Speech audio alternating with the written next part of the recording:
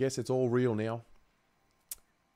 We get our first bout of injury news that will affect us in season 2024. I don't think it'll affect too much of the season, but nonetheless, it's not great news. It's not ideal. Jacob Weitering has suffered a high-grade calf strain, which will see him sidelined for an extended period of time. That's all we have at the moment. I've seen reports of 1 month out. I've seen reports of 6 to 8 weeks out. I think at the end of the day, it'll be an extended period of time. He may miss some games at the start of the season, and it's just not ideal. It's not the worst news, but it certainly isn't the best news. This time last year, we're talking about, Sam Walsh having back surgery, Cottrell with the stress fractures in his foot, I think it was. We would soon hear about Zach Williams doing his ACL. So I actually thought we were doing pretty good. There's usually that trepidation for me going into the Christmas break because I'm just so used to seeing, a 22nd of December injury update. That's something we've experienced for many years now. So we were doing pretty well. And this injury, while it might be on the more severe end of the scale in terms of the calf strain for Jacob Weitering, touch wood, it doesn't seem like it's going to keep him out for the majority of the season. If anything, he will only miss, it seems like, a month of football. Now, first thing is to Jacob Weitering. Hopefully he's okay. I'm sure he'll be fine. He'll do his rehab and get himself right.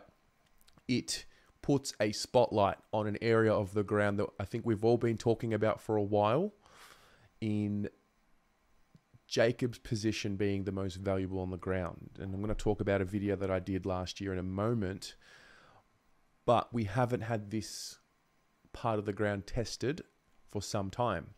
Weitering played 26 games last year, won the best and fairest, so we haven't, touch wood, had to worry about him missing games since 2022, and we saw the effect of that.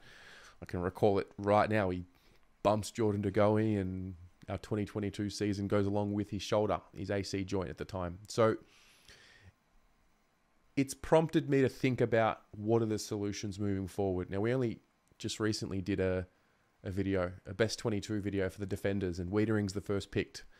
So the question then goes to what happens? Do you think about, is it a Sam Durden, like for like? Lewis Young, like for like? Or do you shuffle the pieces around and bring in a Chincotta, bring in a Boyd, shuffle Marchbank McGovern into the key position posts and sort of work around it? That's my first question to you. What does your mind go to in terms of what's the solution? I think it also highlights what we were talking about with Chincotta and Boyd. These are guys that, when I speak to a lot of you have Boyd and Chincotta just at that lower end of the rung in the best 22, maybe just missing out, whereas this now might provide them with an opportunity. And it also shows how important the experience is for them in the sense of what they were able to achieve in 2023. So I'm not so worried about the coverage.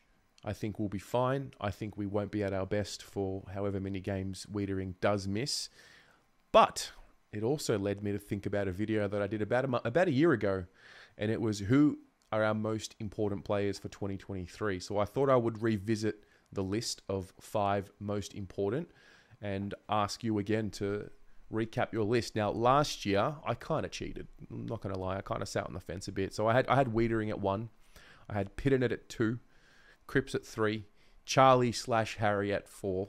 And then Sard/Hewitt at 5. So I'm going to update the list based off what we know about 2024 and the context that we have at the time of filming this. And at the end, I'll ask you to fill in your top 5. So I actually still think Weitering is our most important and most valuable player, pretty much for the same reasons as what I said last year. He is the anchor of the defense. We are a defense-first side. He defends at an elite level one-on-one. He intercepts at an elite level. He's got all the ability, the leadership skills, the cool, calm, and collectedness under pressure. And there is nobody on the list like him. And we feel it when he doesn't play. We certainly feel the loss.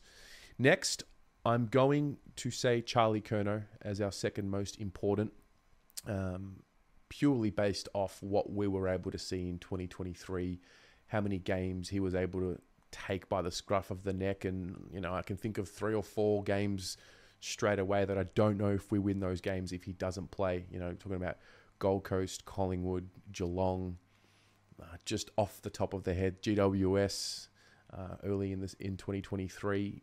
And so I think for that reason, you know, being the game winner that he is my second most important player. Harry's my third.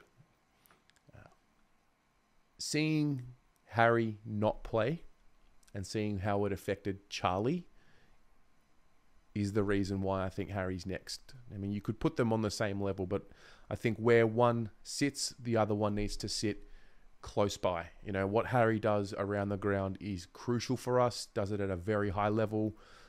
When he is not kicking straight, which we saw that in 2023, we still saw how effective and how impactful he can be on games. So it does make you wonder what happens when Harry gets his kicking boots back. So for that reason, Harry is my third. Cripps is my fourth. I don't think we rely on his output as much as what we used to, but I think Cripps being, you know, the total package, what you get on field, especially now that he brings other people into the game and makes them better, what you get off field, the leadership aspect, I don't know if the word is burden, but the weight that he carries being the captain of the Carlton Football Club, he's still very important for the total package. So he's my fourth. And then my fifth most important player heading into 2024 is Adam Saad. I do not take Adam Saad for granted. I said this last year, and I think it still remains very true. He has an ability to make things look boring or easy, and that, for me, is a sign of a great player. The ones that make it look simple. He does the basics right. He defends at a high level. He kicks the ball at a high level. When he's playing at his best, we are most likely winning games of football, and I just place a lot of value on what he brings to the team. And I think when he doesn't play, which we haven't seen it much, but when he doesn't play, you certainly feel it. When he does play, he seems to blend in a bit more and, you know, plays his role. But make no mistake, I place a really high value on what Saad does. So those are my 5 heading into 2024. Jack Martin was my next one off the rank. If you were wondering, I think that half forward dynamic with us is important. We haven't been able to figure that out consistently just yet. You know, we saw Jack Martin in the second half of 2023, and we saw how much better everything else around the forward line operates when he's there. So, you know, hopefully we're seeing a full season of Jack Martin, and, you know, maybe he's further up higher on this list when we do it this time next year. But a few questions. Number one, what was your reaction to the Weitering news? I don't think anyone was happy with it, but just from the standpoint of what's your solution? Are you bringing in a Lewis Young or a Sam Durden, or are you shuffling it around and just playing with a Chincotta or a Boyd coming in your back 6 or your back 7?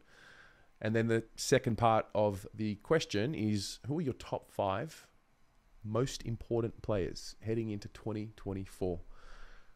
Let me know in the comments. We'll chat about it there. We'll discuss it there, and we will revisit this video in a year's time. Go Blues.